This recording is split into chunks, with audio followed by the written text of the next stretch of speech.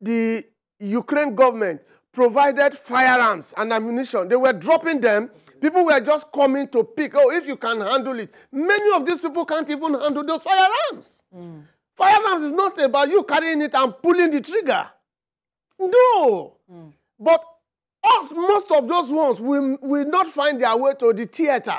Of course. Many of them will be taken by those who want to trade with them. That is the kind of thing that happens where nobody gives account.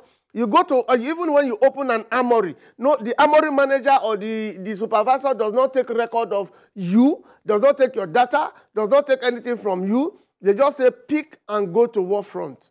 The businessmen, those of them who deal on this, it's another means of saying take free firearms and go to the black market and sell. Well,